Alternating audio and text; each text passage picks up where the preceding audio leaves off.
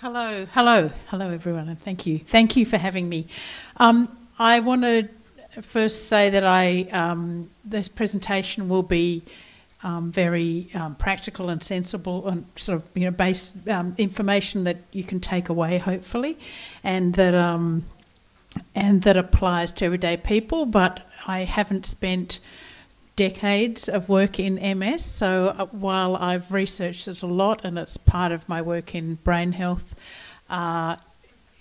we're all learning together at the time, but I think I can probably help you with some things. Where am I going to go? Is that going to work? Yeah, here we go. Yes, okay, so let's go. What I want to talk about first, because a lot of my work is actually in ageing and looking at older people, and not everyone here is actually in the older age group. Although interestingly, the World Health Organization, when they talk about older in a population, they actually define older as being an age beyond the median age of the population. And that makes it about 38 in Australia. It's great, isn't it? It's quite interesting. Anyway, so when I talk about this, I'm going to start off by talking a little bit about the changes or the difference between older people and younger people from nutrition, and then we'll look at other things to do with brain health. So almost every piece of nutrition advice that you hear out there in the general press, in the Women's Weekly or in the latest bit of stuff that comes off on the television or on the radio or whatever, almost all of that applies, whether it's good or bad, to people who are 30, 40 or 50. And that's just because that's the way it is. But a hell of a lot of that information actually isn't very helpful for people who are older because their needs are different. And so even the dietary guidelines, there are guidelines for older people, but they're sort of hidden. You have to go through appendixes and get to them eventually. So one of the sort of things that's talked about a lot is maintaining a healthy weight range and the like, of course. And in younger age, that is important from a point of view of living well in your later years. And again, that's not specifically MS specific, but of course it's the same, that carrying extra weight makes it more difficult to do things. But in younger people, there's a very strong and an important message to sort of say, if you can and when you're younger, you must be looking at losing weight or bringing your weight down into the healthy range. But when people are older, things begin to change because changes in physiology mean that if you lose weight in your later years, you will lose muscle, and that becomes a problem in itself. And I'll get onto that a bit more as we go on. But for everyone, being active remains the most important thing. So when we look at this, people from their 60s on, and there's a bit of a age range here, although most of you are probably a bit less than that. People who are older need a higher amount of protein than people who are younger. And most people aren't really aware of that. We all just assume that your nutrition needs are about the same throughout age. And actually lots of people tend to assume that when you're older, you need less of things. There's a general parlance of sort of, oh, well, I'm not doing very much. I don't need very much food. But actually you need the same nutrients to keep a body going. And I often say, if you look at this structure, apart from my clothes, everything is made of food. You cannot maintain a body if you're not putting nutrients in. And when it comes to protein, you actually need extra when you're older. And then you've got the issue around appetite decline. So if your appetite declines because of age or because of anything else, you still need to get the nutrients. So the important things on the plate become the protein foods and the coloured things, the fruit and vegetables, whatever. It doesn't necessarily mean that the grains and whatever are a problem. It's just that if the whole meal has to shrink, you need to keep the really nutrient-dense ones in wherever possible. And then this thing about weight loss not being helpful. If, as I said before, if you lose weight by dieting or by taking on the latest diet or anything that doesn't also involve really good exercise, and you're beyond about 65, you will lose body muscle. It's a change in your physiology. You can't actually get around it. So while people might think that having 5 kilos lost on the scales is a useful thing, that 5 kilos may well be largely muscle, and that ends up being a problem for a number of reasons we'll get into in a minute. So it starts to be a different thing. Activity remains exactly just as important as earlier.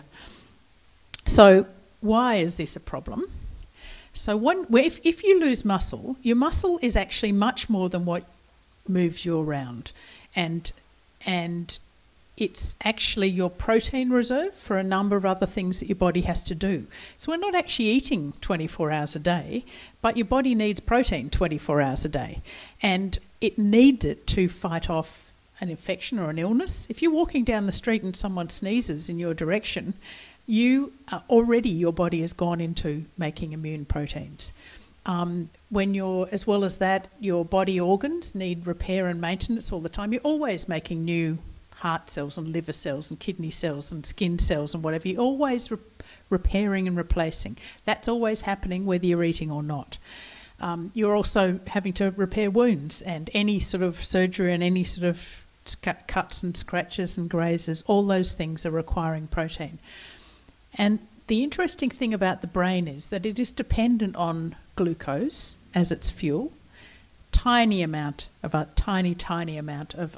another substance called ketones, but predominantly it needs a fuel called glucose. Now you get glucose from carbohydrate foods you eat, various foods, but starches and sugars, and you've got a little tiny bit that's stored in your body, but not much. It'll last you about a day and a half if you're not eating at all. After a day and a half, your brain, which is only 2% of your body weight, it's only this small amount in this large structure, it's using about nearly a quarter of the energy. It's actually burning up much more energy than the rest of the body combined.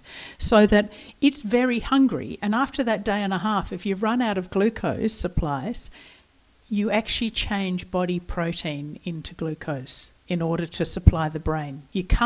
There's enormous inconvenience in life, this inconvenient truth that you actually can't change body fat into glucose, because that would be great. Then you could just sit and read a book, and while you're reading away, it'd be burning up all that body fat, be great, but that doesn't work.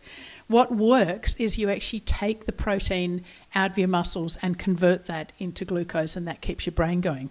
So this is a really important thing, because when you're younger, you've got a whole lot of messages on telling you every time you eat a meal to put any protein that's been taken out of your muscles back again. That's just because we're designed to grow and grow muscles. That's what we're designed to do. But once you're an adult, we're not designed to grow any bigger. So we need to, not taller and more muscly. We'd be giants by the time we were 70 otherwise.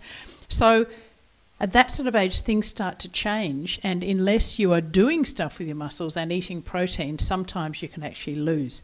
And there comes a time later on then that your ability to mount that immune response and to repair body organs and to keep your brain fueled and to repair wounds can be impacted because you've lost muscle underneath. So this is a really interesting difference amongst people. So the emphasis has to be, as you get always throughout life, staying active, whatever you can do. And I realise that is part of the issue in this, but whatever you can do, that's important. And maintaining proteins at the centre of every meal, so that when you do have the capacity to replace any protein that might have been lost out of the muscles, it's there. Because we're pretty good in the evenings at eating, usually. The main meal of the day is generally some sort of protein, and I'm going to get into the specific diets that have got different components in a while. But in general, the general population is reasonably good at protein in the evening, moderately at lunchtime. It depends. By the time you've had a bread roll with a little bit of meat in the middle, you probably need a little bit more meat and less of the bread proportionally to get that extra protein. But at breakfast time, it's often lost. Now, a 30-year-old eating fruit and yoghurt can eat so much, and a couple of bits of toast, can eat so much, a larger quantity of food and get plenty of protein. But someone or other with a smaller appetite, eating a smaller amount of food, fruit and yoghurt is great food, but it's not very high in protein. So you need to think of ways to put protein into meals like breakfast. So eggs and things like that that are high in protein, or nuts and seeds which add protein in. So things like that. It's a different way of working, and as you're and trying to keep weight stable, stay active, keep weight stable. When you're younger, if you need to lose weight, yes, but once you're beyond about 65, not losing weight but staying stable. They're the important things just in general nutrition.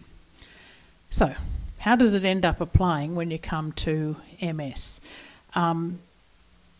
Just no matter what's happening in MS, there's still the same age-related changes. There's still that in the background. So that discussion around protein and doing whatever you can that uses whichever muscles are working as well as they can to actually, because if you do something, that's a reminder to the muscles to pull in protein when it comes. Those things remain the same. And you still need the same nutrients for body and brain function, the same things. So even though people's appetites might decline, it's important to focus on making sure that the same nutrients are there to keep the brain going. As far as coloured foods, the colours that are imparted in foods that give them their natural colours, fruits and vegetables and grains and seeds and nuts and meats and all sorts of things, those colours actually come from substances that have an antioxidant and or sometimes both anti-inflammatory activity. And what antioxidants do, all they do is mop up the waste products of the normal metabolism of the cell. So a cell that is metabolizing is always producing waste, because that just happens. Those waste, if they build up around the cell, can cause damage. Tiny amounts of damage, but over the years that can add up. So if we all the antioxidants do basically is mop them up and take them away from the cells, so the cells are protected. So the more antioxidants you have, the better.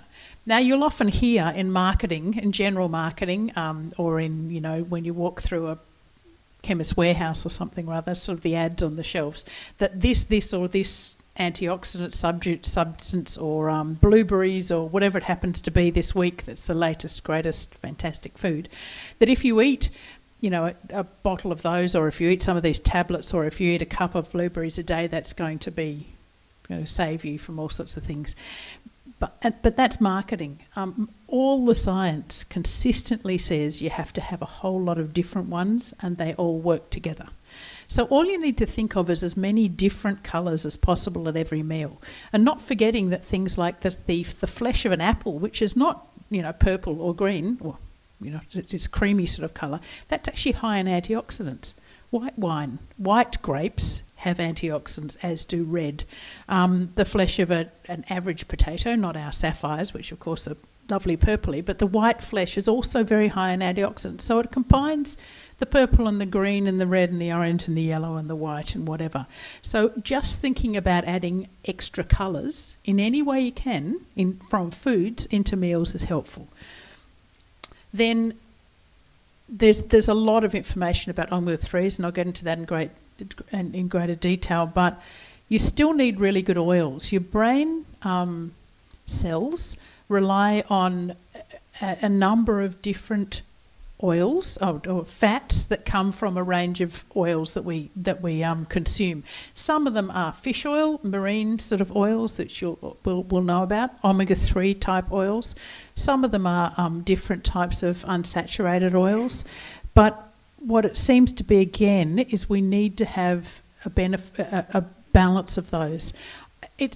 Part of the change in the food supply is that animals particularly have become more sedentary, like all of us, and therefore the level of omega-3, which is a naturally higher in wild meat and wild product, has dropped. So if we need to sort of balance that by adding some back in. So omega-3 fats come from fish oils, but also from a number of nuts and seeds and olive oil and things like that. So actually adding those good oils back, just a teaspoon here and there, is actually really beneficial. I'll get into more specific.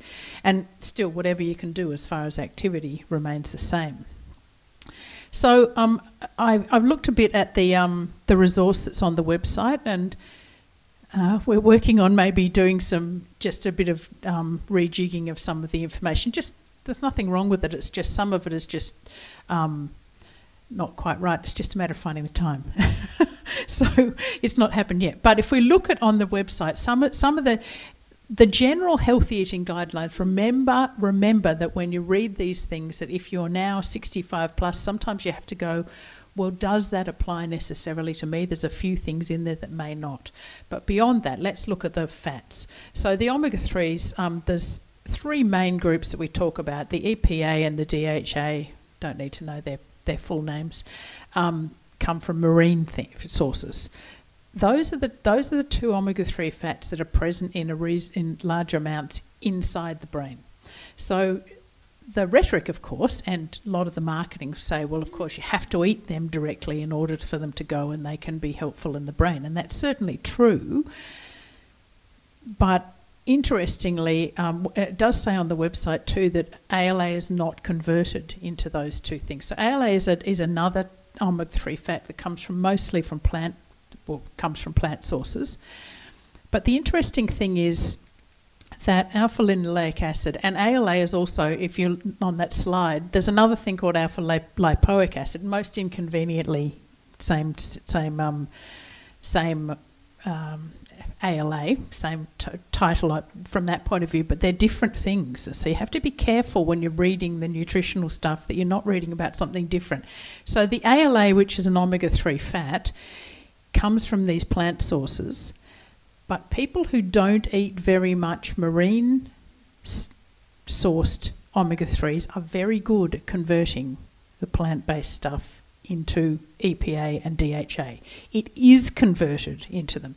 In a test tube situation, in a laboratory situation, it's hard to convert ALA to EPA and DHA. But we know that it happens in the brains of people because if there was no conversion, then people who are vegan, who don't eat any fish oil at all, or any fish, would have higher levels of all sorts of disastrous things that apparently these things are meant to save, and they don't. So it seems, this is the way it seems, and unfortunately I think probably a lot of the rhetoric that says you can't use plant-based omega-3s and they're not going to help you, you have to have fish oils. Being a bit cynical, I'd have to say some of that has to come from marketing, because it's very important to people who are marketing fish oil tablets that you're going to want to eat lots of them. So we have to realise that all these things are important. So oily fish like salmon, sardines and all those sort of things, they're great sources of really good omega-3s. And fish oil tablets, if you're taking fish oil tablets, again, are a good source of those sort of things. And then the things that are really good sources of the ALA are nuts and seeds and any sort of oil from those, particularly walnuts are very high in that particular fat and very useful, and they're also local, which is really a great benefit, and they taste good. Any other sorts of thing, chestnuts, they're actually interestingly about to be marketed more in Tasmania, so mustard seeds and oils from it, canola oil, soybeans, and also legumes. They have an effect that actually increases the ALA. So they're all useful things. All those things are useful for getting the omega-3 fats in. But interesting, on the website, it does, for some reason, it mentions cauliflower, kale, Brussels sprouts.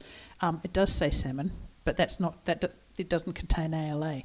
So I'm not sure where that came from, and maybe we'll fix that. But that's not really in there. A little bit, but not much.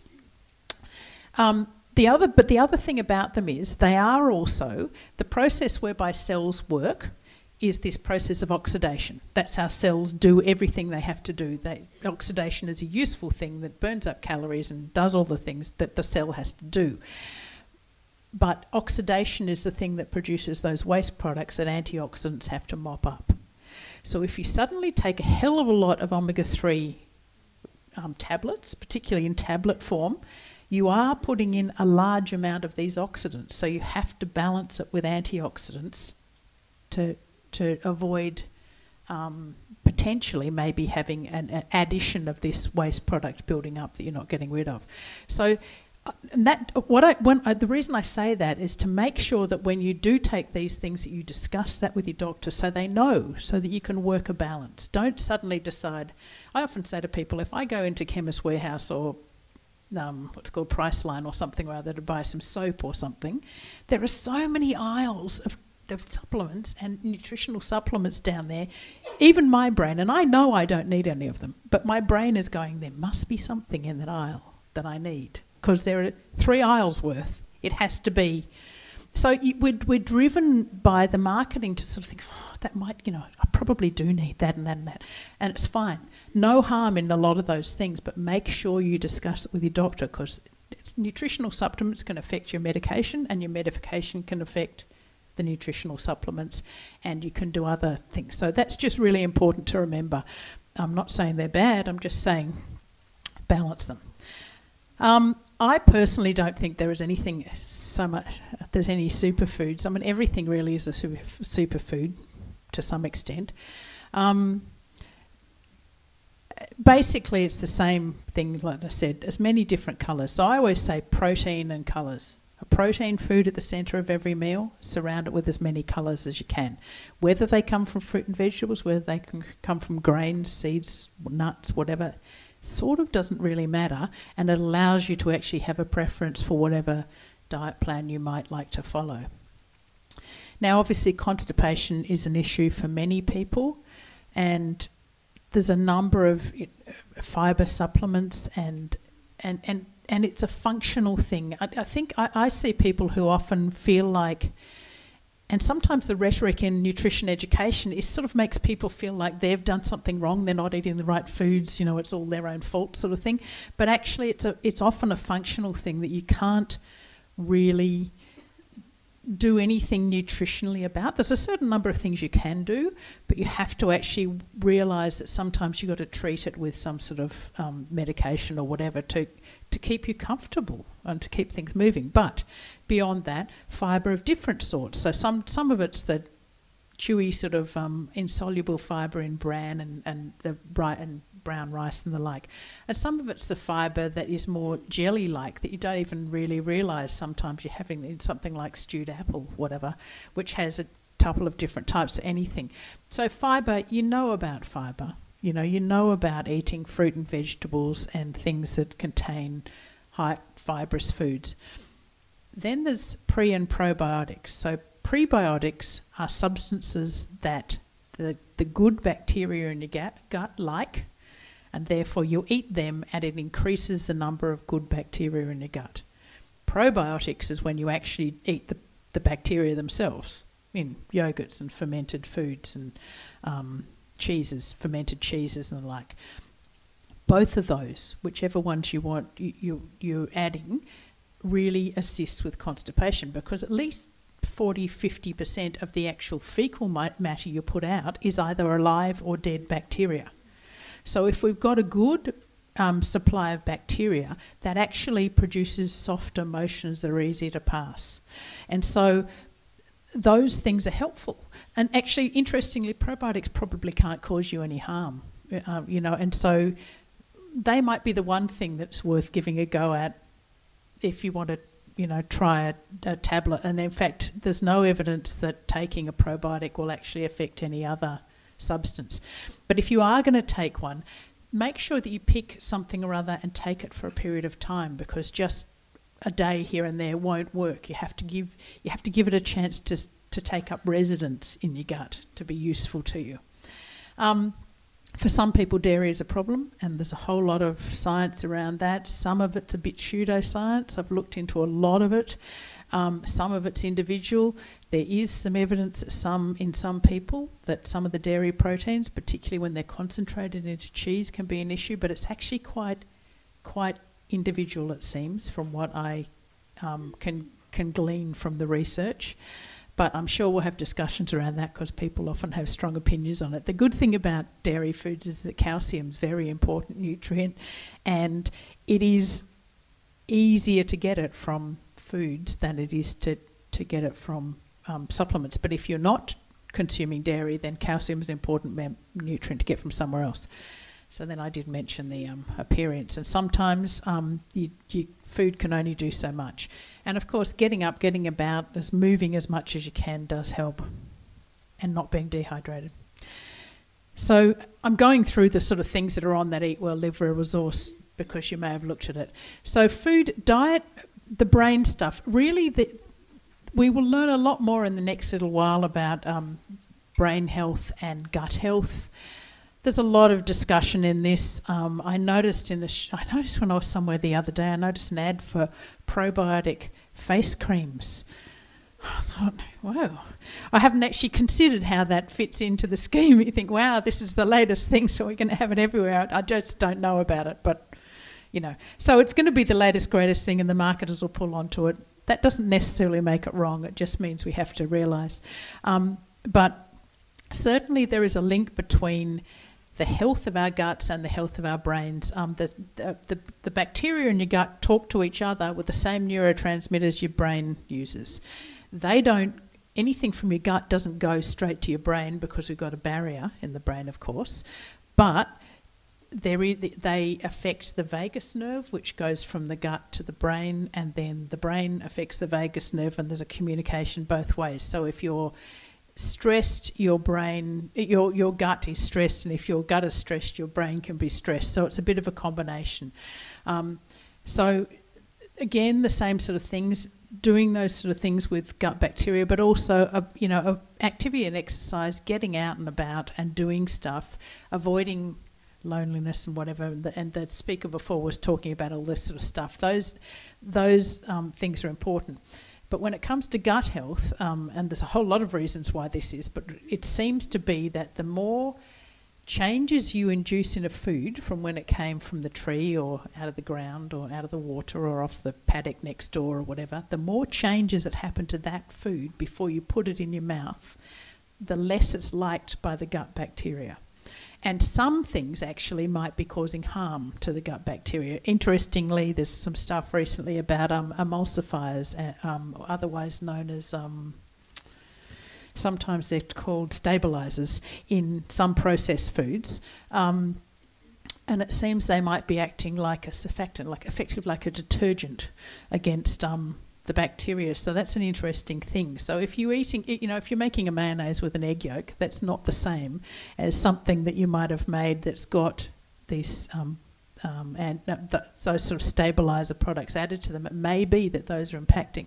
Basically, you start with foods that are as fresh and local and seasonal and whatever as possible, and you do as few things as possible, and you eat as few things that have had that many changes. It doesn't mean you're going to harm yourself by eating one thing that's more processed. I don't really like the word, but processed foods seem to be a bit of an issue. So from a number of reasons. Those more processed things seem to be driving inflammation, which of course is a big issue to deal with. So it doesn't mean that as I say, it doesn't mean that you can't ever have things that are more processed. It's just useful. So there's a lot of stuff on fatigue, and individuals have individual ways of dealing with this from a nutrition point of view. Some people advocate different things. It seems like that sugar and the sort of treat type foods might have a place, but the problem is that complete denial, this sort of like I must never have any, for many people actually doesn't help. It actually makes it worse, because then you end up with the brain where we are hardwired to in an evolutionary sense, to prefer sweet tastes. They're generally safe in an evolutionary sense. So we've got this hardwired. For some people, they're absolutely fine to avoid it completely. But for some people, that endless must not is actually not helpful, because you put in more negative messages into the brain and end up with this guilt and denial thing. So really finding a place for treats and for those sort of things within that. But for some individuals, who are happy to avoid it, then that's fine. But what I say to people is try and mix some of those treats in with the beneficial food. So if you really want to have some chocolate, have some nuts and dried fruits along with it, or something rather like that. So you're putting a few things in that are giving you the benefits that might balance it up a bit. Just makes it a little bit easier. So then supplements. You need to wave at me, by the way, Angela, when I'm going on too long. Just go 5 minutes or something.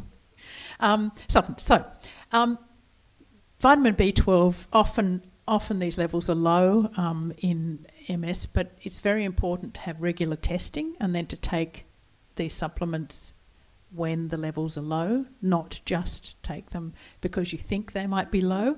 And that's because some things might actually cause problems if you have them, particularly something like lately there's been some discussion around accumulation of iron levels in the brain and dementia. It's not actually specific to MS, but, you know, in cognitive issues that happen. And it does seem that that is possibly elemental iron from supplemental sources. It's actually not related to what you eat.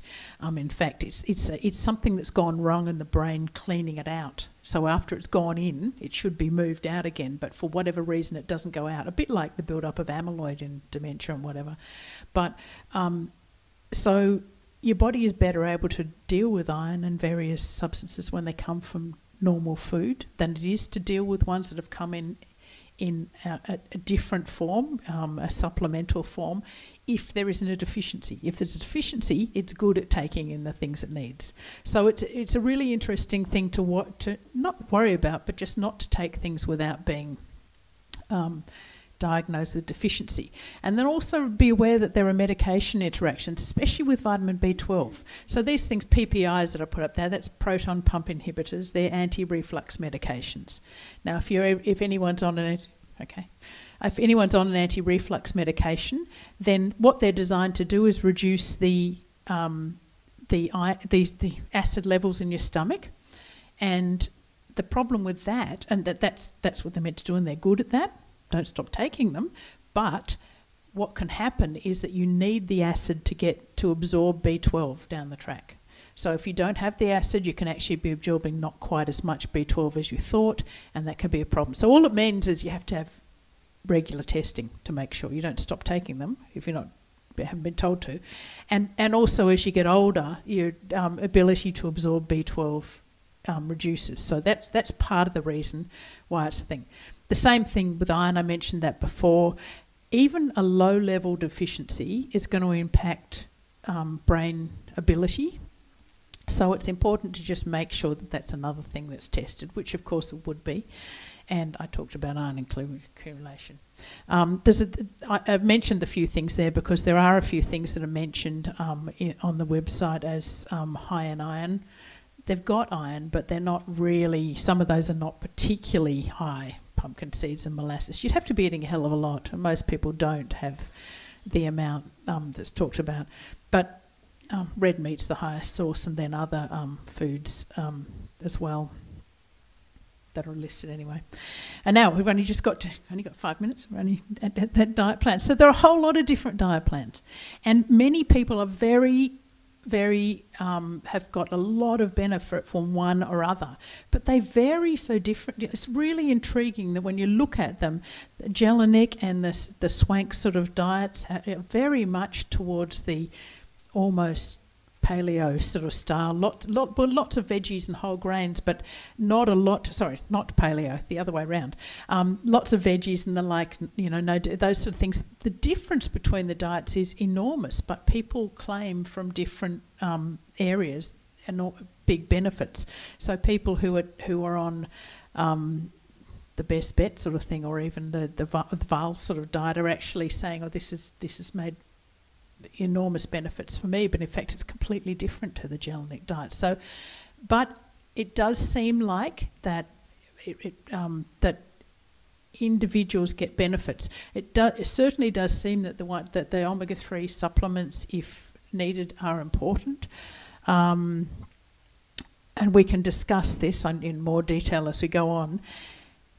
I think when we were in one of the Telelink things, we were having a discussion the other day with the fact that I think sometimes people following a very fairly rigid diet often taps into avoiding feelings of lack of control, like something else is controlling, and if you tap into something, you've got control.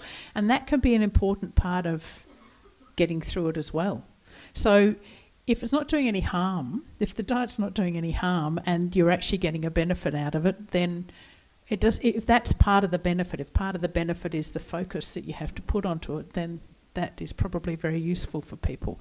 But if it's actually causing problems, one girl that I was talking to the other day had lots of problems when she fell pregnant and eventually moved off the diet and ended up feeling better.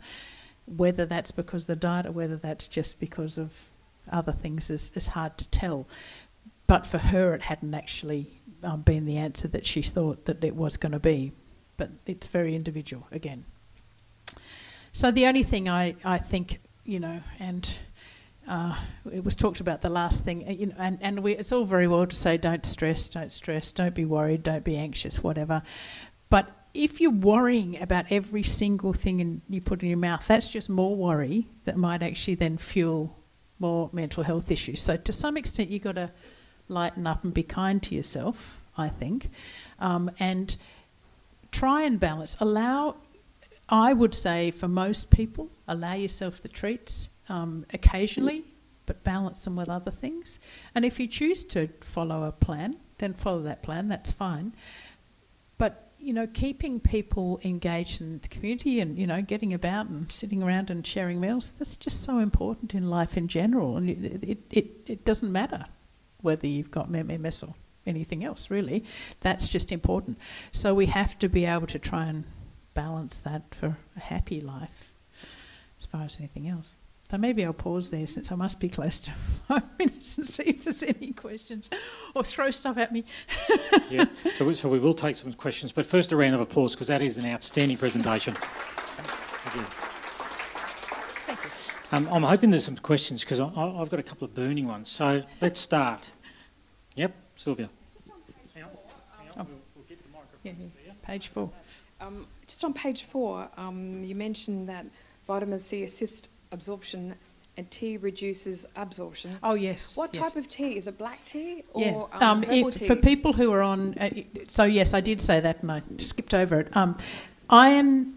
Iron is actually quite a toxic mineral, and so our body has lots of ways to not have to take in too much of it if it doesn't. So when you're eating, if your iron levels are low, you're actually better at taking an extra. And vitamin C can help. So if you're eating fruit and vegetables, so if you're eating a stir fry, you get more iron out of the meat and the dark green leafy vegetables because you've got a bit of capsicum.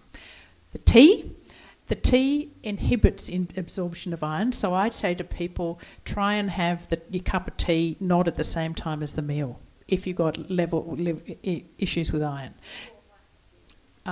Black, mostly. Most herbal teas, green teas or whatever, aren't a problem. Black tea is certainly... yeah, so just move it away from the meal.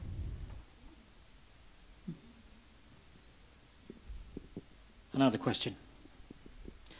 Who knew about the biotics and constipation? Come on, hands up, be honest. Given that it is one of the major symptoms associated with MS, yeah, amazing. So I wasn't aware of that. Yeah, and it seems like it may well be worth a try. And nowadays you've got the fridge stable type probiotics, things that you have to be cold because they've got live bacteria in them. But they've just managed to start to develop some spore forming type probiotics that work. A few years ago there were lots of those around, but they weren't really good. There's some now that are shelf stable, so they're actually spores, and you take them. But again, you need to colonise them into your gut. You've got bacteria anyway, but you want the good ones. So that can be helpful. Yeah, and it keeps. When you say colonise, how long is the time frame? It's the thought is probably at least a few weeks. You take them every day for a few weeks, see how that goes. But you could keep taking them forever, and it wouldn't be any harm. And there's various ones. There's various brands, yeah. Peter Candle recommends fish liver, a small can of fish liver once a month. What do you think of that? Yeah, I do a little radio program after Peter every couple of months. I think it's this weekend. No, next weekend. I'm on after him, and we often have a little chat beforehand. Look, it's a very high source of vitamin D, vitamin A, a number of some omega-3 fats, Again, it's an anecdotal thing that works for him. It has caused heaps of trouble for shopkeepers up in the north trying to keep up supplies, I gather. And if it's come from a good environment, the thing about liver, and that's fine, but you have to be careful where you get it from for fish liver, because if the fish is growing in water that is not very healthy, the liver concentrates mercury and things like that. So it's an interesting discussion. We have had these discussions, he and I. But I can't see that having it occasionally, and the amount that he's talking about, would be any issue. And it's not going to be, mostly it's not going to be harmful. That's the only problem with these recommendations to eat lots of fish. If you can't access, well, we're fortunate here, we can access fresh local fish, and no matter what you think about salmon, farmed salmon, it is actually farmed in very good, clean water out there. If you don't like that, or if you don't have access to that, in other parts of Australia, and therefore you're accessing fish, you don't really know where it came from. Some of it might have come out of water that actually isn't very good, and fish do concentrate some. So it's an interesting balance. I actually think if you can't access really good quality fish that you know where it comes from, you're better off having the meat that grew in the paddock next door, because you know where it came from. It's my personal opinion. Okay, one more. Hang on, I'll bring the microphone up to you. I can talk fairly loud. That's all right. You'll be able to talk louder with this. I've been told quite a few times that you should have eat a few bananas. Is that sort of true for the goodness in the bananas? They're high in potassium, so that could be. Sodium is an issue because too much sodium unbalances a number of things, but potassium and sodium balance each other. So lots of fruits and vegetables brings up your potassium levels and therefore balances down the sodium.